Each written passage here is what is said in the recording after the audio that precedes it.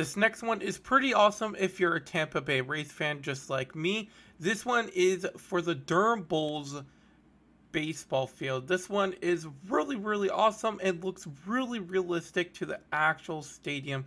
They did a really nice job with it.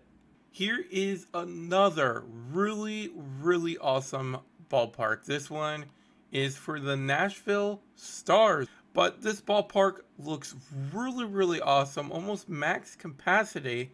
Here's another really awesome one on the list. This one looks really good. Another one that's almost full capacity. The best part I think about this is the detail that they put outside of the stadium that not many people do.